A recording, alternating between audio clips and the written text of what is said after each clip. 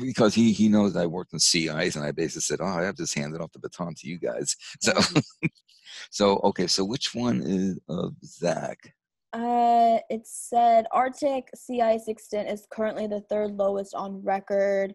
And then it goes through the 2010s, 2000s, 1990s, and 1980s mean, and it just has that orange line. Orange for the current. Yep, Yeah, just an updated graphic. an So what's updated going graphic. on? So what's going on? This is really interesting because it's telling us that even with the very high positive Arctic oscillation that did promote for a short burst a lot of sea ice growth, it's still, when you track it from over the historical average of the last 4 decades, it's still the lowest. And if you Gee. look, you can see on the orange graph, we're kind of towards May, kind of bumps up close to the 2010s average. Right. That's where, if you look on that other graph, where that blue line kind of went above the 30-year median, that's where we had the buildup. But yeah, even with the Arctic oscillation promoting a short-lived burst in sea ice, Right. it's still lower than anything. And that is so disturbing as one I word, mean, take a look at the notes here. About 290,000 square kilometers less than the 2010s mean, about 830,000 square kilometers less than the 2000 mean, about 1.3 million square kilometers less than the 1990s mean, and about 1.7 million square kilometers less than the 1980s mean. So when you look at that, you know, so let's look at the 2010s mean. Okay, let's just pick June. Okay, if you look across the graph there, it looks like it's about 11 point, 3. So, so 11.3 times 10 to the 6. So, so it's about 11.3 million square kilometers. But then you look at the same dot in the 1980s, that's up to like almost 13. I mean, that's like a 17-20% drop. right. And it decreases the volume and the extent, right? That's what's going on as well. And we touched Volume on. and the extent, yeah, because the volume takes into account multi-year ice.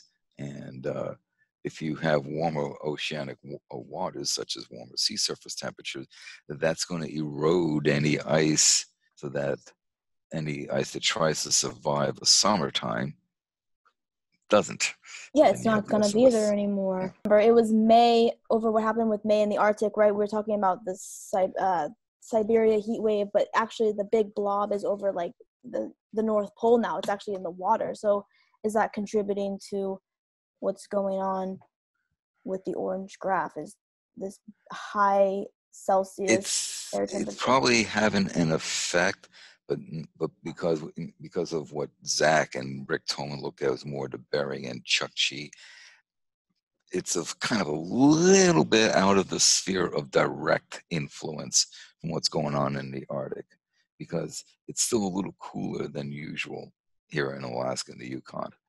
But it will be interesting to see what happens as the summer progresses.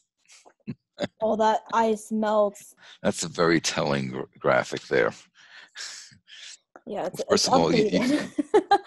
you can see where that little blur between February and mid March, it was above the 30-year median, and that was that burst of sea ice growth, thanks to the very cold conditions, due to the very positive AO conditions that we had. But then look how quickly it melted out It quickly melted out once the AO went negative. right around the end of March Yep. into April, and it's been And moving it's fast. sinking down, where it's kind of one of the, you look at, it's below the 30-year median. It's one of the lower ones. It's not as low as for 17 18 or 18 19, the green and red Right. lines. Very So telling it's not stuff. as bad as that, but the reason it's probably not as bad as that is because of that cold stretch that happened earlier. Mm-hmm. But 2017, 2018, just like hardly any ice formed. It just look, I think it's just way down all around. Well, all the heat was on like the Siberian side, right? So this may have spared what's going on north of Alaska and that sea. Yeah, Would you argue? yeah. Yeah, the Chukchi Sea. And if you look on the right-hand graph there, what you see in red is where it's still ice. Okay, so if you look off the northwest coast of Alaska, see that light blue? That's open water now. Oh no. It's open. Okay, yeah. So you still got some in the Gulf of Anadyr, which is where, see where it says the B in Bering, just kind of aim up and to the left. That's the Gulf of Mm, Anadyr. And then you've got the northeast of St. Lawrence, which is right above the SE and C. And then, you've got some, you know, some other spots, but you can see some opening waters west of, I guess, northwest of St. Lawrence Island. You can see the open waters in off the coast, northwest coast there. And the yellow is thinning ice. Yes, we see red there, it's still ice. The blue that you see up the northwest coast of Alaska is open water. You can see some blue on the western side of the Bering Strait. The yellow is still ice, but it's thinning out. mhm. And so it's starting to open up more. And we're at the point now where the Chukchi Sea is going to be ice free during the summer, which is of itself is amazing. Just how fast it's accelerating to global warming or climate change. A lot of words. Climate Okay, change, for it. yes. Yeah.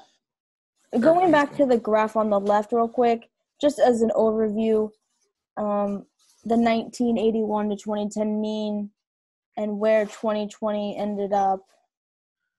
Okay. Just comparing, the 2010, a few years, what was it, the red and the green line. Yes, 2020 is above that. However, overall we're under the median. Well, especially when you get past mid-March, it's Exactly. definitely under the median. But if you look at the beginning, okay, remember how I was talking about how there's a lot of open water still in November and December? Mm-hmm. Okay, you can see that on the blue line. There's very little ice. It's really lagging well below. And then it starts to increase rapidly towards the end of December and then up through into February. That's when that cold stretch hit. How interesting. But then, God, it went up a That's, little bit, but barely, and then now it's just under the median.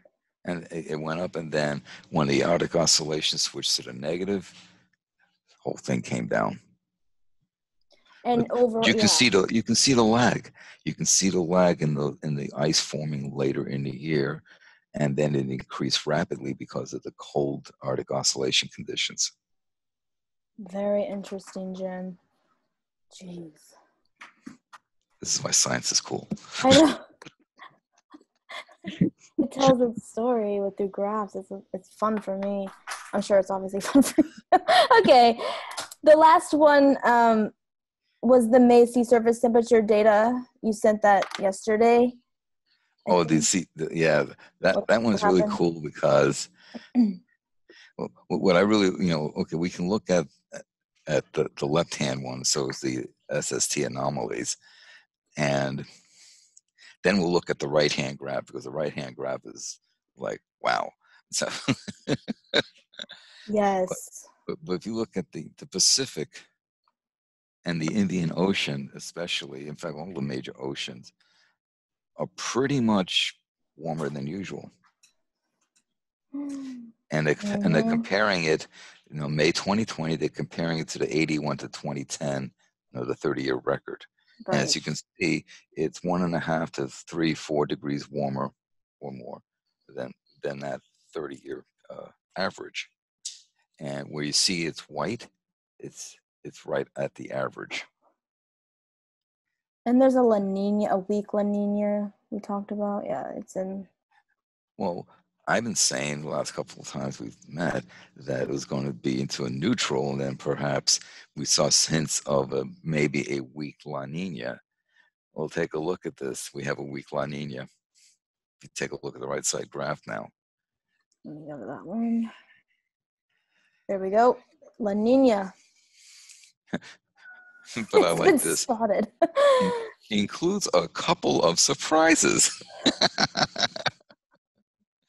Surprise! Okay, so yeah, the La Nina is there. You can see it. It's plain. That's a scientist's way of saying, "Holy shit!"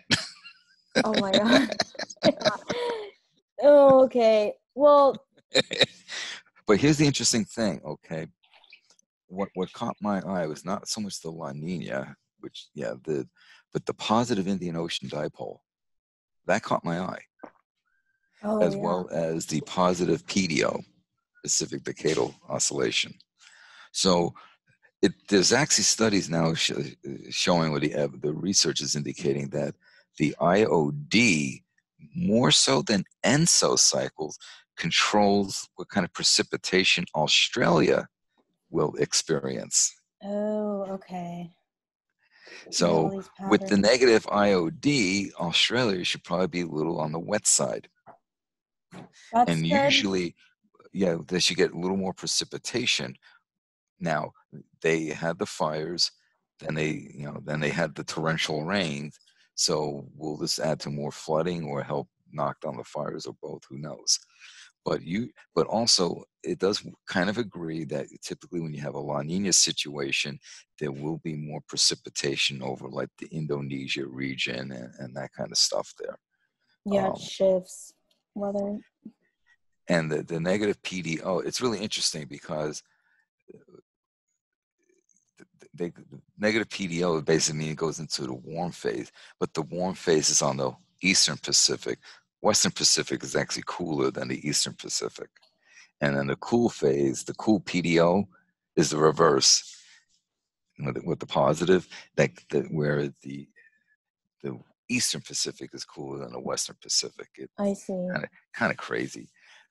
It is. Again, It's I did a whole bunch of video series explaining all of these things. So yes. Check out I, Science Talk with Jim Massa for more for more detail.